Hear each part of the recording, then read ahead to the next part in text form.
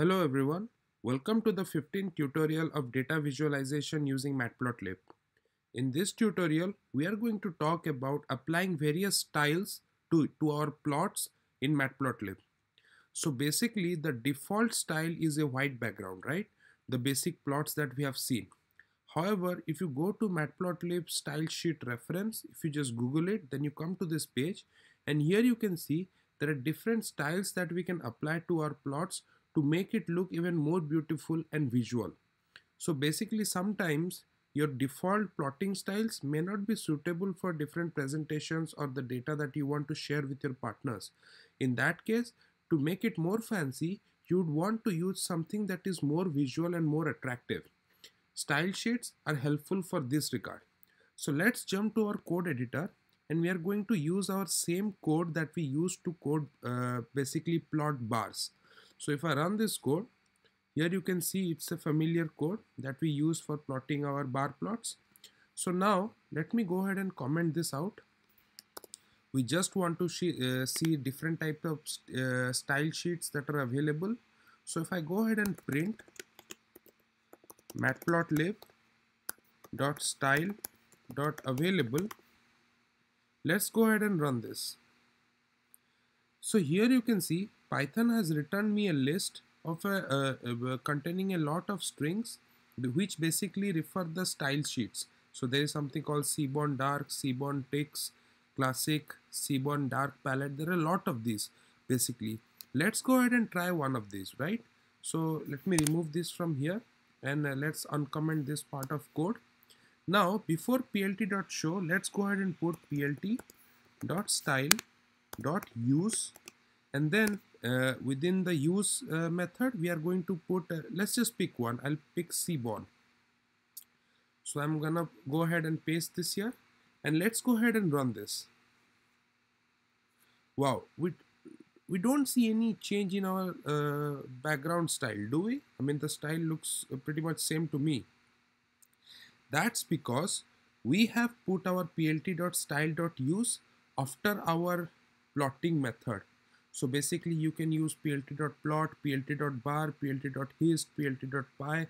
You can do all of these, right? To use a particular style sheet, you have to put it before you call the plotting method. So basically you have to put it before it. So matplotlib knows that it is going to plot everything using this style sheet. Now let's go ahead and run this code again.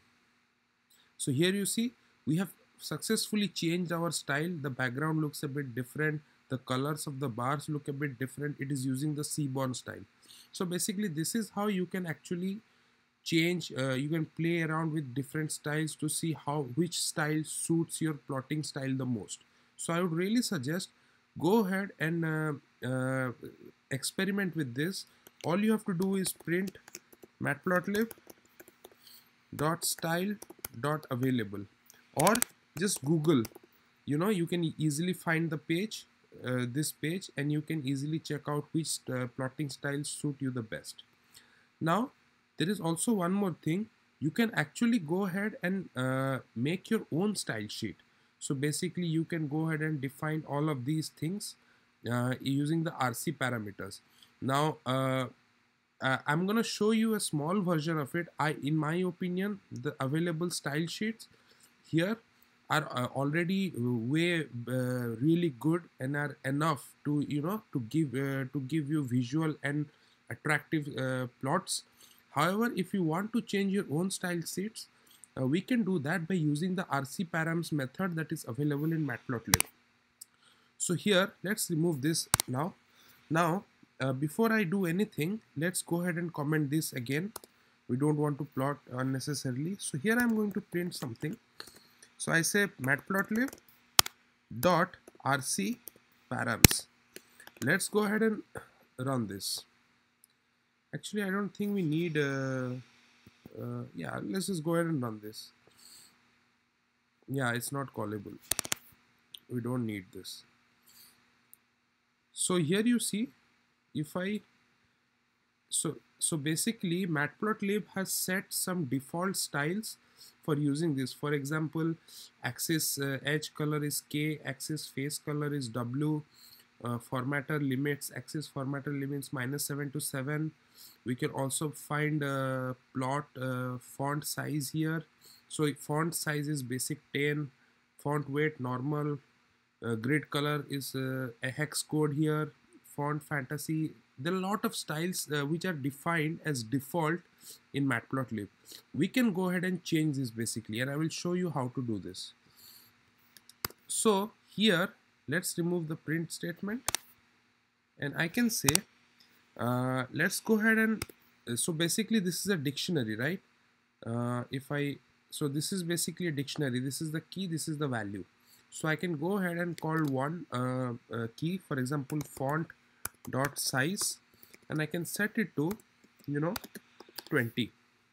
So now if I run my code, hopefully our font size should be bigger than the previous one, right? So now our font size is too big, but yeah, but this is basically how you can basically change the default settings of something without applying a particular style sheet. You can go ahead and play with the style sheet by yourself. Also let's go ahead to our documentation.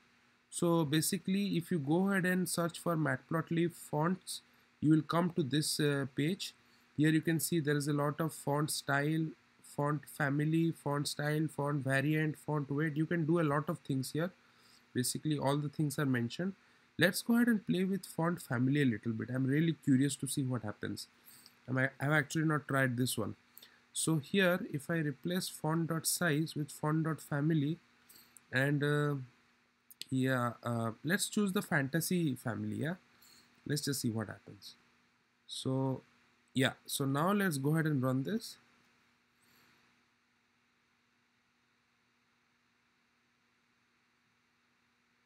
Oh, okay.